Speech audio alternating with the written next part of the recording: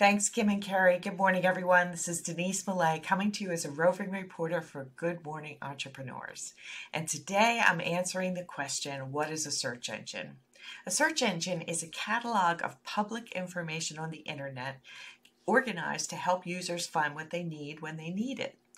And a search engine is similar to what a card catalog would have been for a library. I don't know if you've ever experienced the card catalog drawers, but there was a card in there for every book. And on the card, it would have all the information about where to find the book, who wrote it, what's important about it, and you could use that to go locate the book.